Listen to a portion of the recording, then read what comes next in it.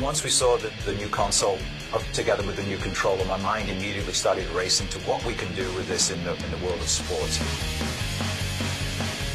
Obviously also having our games in high definition, the power of our connected communities with online, all of this really started to get the creative juices flowing for us at EA Sports.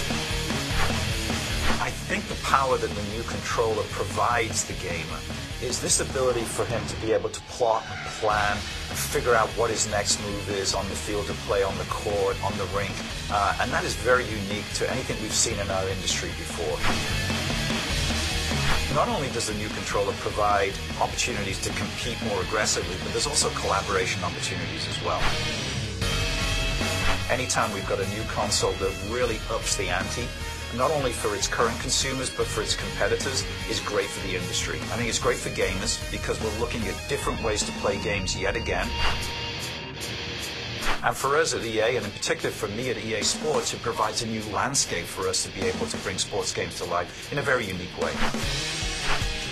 And we couldn't be more excited to be able to bring the power of EA Sports to Nintendo's new console.